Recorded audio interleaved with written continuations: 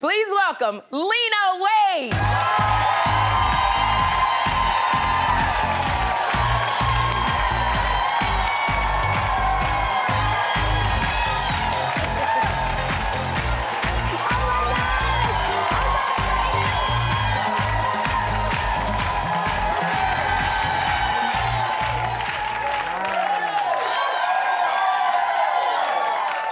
You feel the love, Lena? I do. Oh, my God. Y'all look good. They do. I love this. Now, this was very exciting because you had the New York premiere of your movie on Monday, 2001, and you had it at the Apollo in Harlem. What was it like? It's classic Sherri to say stuff wrong.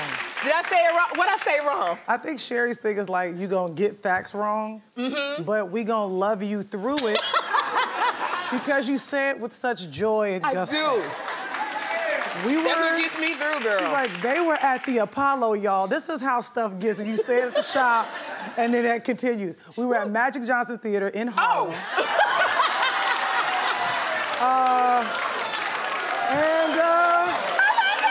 It was great. Oh, me, I was like, y'all was at the world famous Apollo? So okay, you was at the Magic Johnson. Apollo, right? You was at the Magic Johnson Theater. It was fantastic. Folks pulled up. Joey Badass pulled up.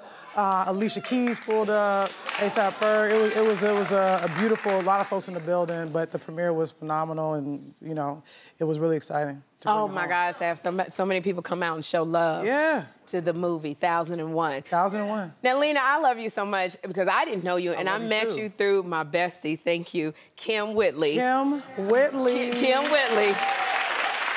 And you call her auntie, but it's like literally you treat her like the child. She treats you like the auntie. Correct. You so hard on Kim. I want Kim to not floss on screen when y'all doing the podcast. Yeah, we do our podcast. You listen to our podcast, Two Funny Mamas. I watch it on YouTube. If you haven't seen Two Funny Mamas, please make sure you subscribe. Thank you. And get tickets.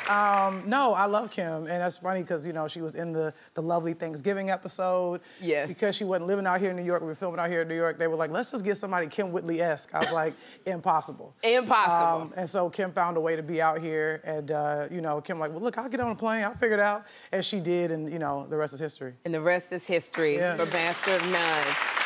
I have to tell you, and we did this for Kim, because she was like, y'all better talk about me when you here. So, Kim, we love you. Kim, you with us. Your spirit with us. There we go. Now, I want to tell you, I love The Chi. I love The Chi. Congratulations.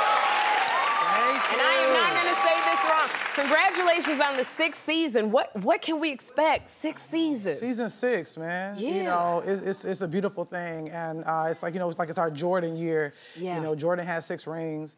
You know, and for us to be in our 6th season of The Chi, and our premiere date, which I can't say right now, but the numbers are like really cool. That's all I'll say when they gave me the date. I was like, oh snap.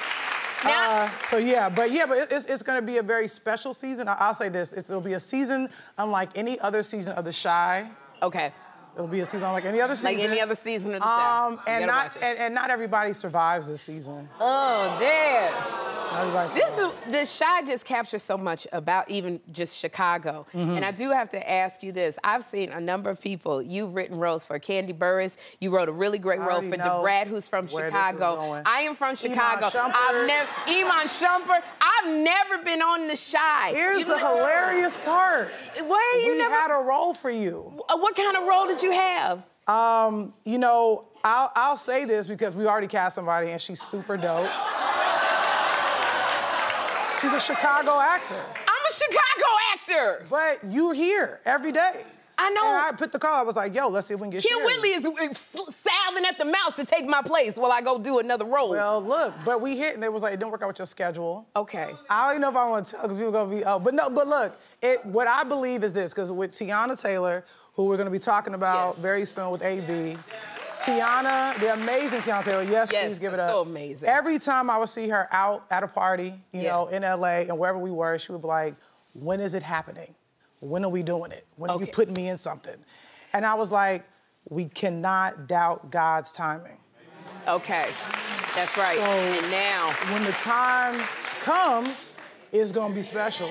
Oh, so you telling me when it comes and your time comes, it's gonna be special. It's gonna be iconic. This is all I want to say. I know this. This is the only thing I want to say. We're gonna move on. When you write something for me, can you, I could be a talk show host in Chicago. Okay. And I need a good sex scene. You write the best sex scenes. Like, if you write me a good sex scene, I go in the control room, somebody throw me over the control booth, and we have a lot of sex. I got the whole, I'll talk to you about it later. Okay, and we'll cast Etienne. We'll cast Etienne. Give me somebody young.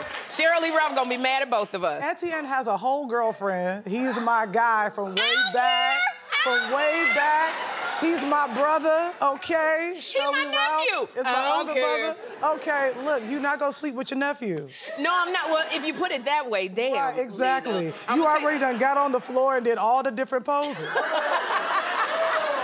This is why I love Lena Waithe. But it's okay. If y'all could be here at nighttime and see the conversation, this is why I love you so much. That's why I love you. Let me move on, because I want to just give you your flowers. You are a producer of, we were talking about Tiana Taylor, who's so wonderful. Yeah. You're a producer of 1001, this new film. And I love the fact that you champion first-time artists like A.V. Rockwell, who wrote and directed it. She's joining us later. But you always give people a platform. Is this something that you've always wanted to do? I think I like being a bridge. Yeah. You know, I think that's sort of, you know, something I take very seriously. And if there's a light shed on me, if I can stand next to someone and make sure that light is shed on them as well, then, you know, I've done my work. And working with first-time filmmakers is something I think I love to do. Justin Simeon was the first, his film, Dear White People, which turned into a series on Netflix. That was the first movie I ever produced. And that was the first feature he ever directed. And then after that, Rhoda Blank, 40-year-old version, which you can check out on Netflix right now. She was the second black woman to ever win Best Director in the Sundance history, second to Ava DuVernay. And then we came back to Sundance with 1001 with A.V. Rockwell, and we walked away with the Grand Jury Prize, which is like winning Best Picture at Sundance. Yes. So for me, I've had really, I know that's my homie, and you know, that's the thing. That to me is what keeps me, is community and craft. Community and craft. You know, the craft will always keep me.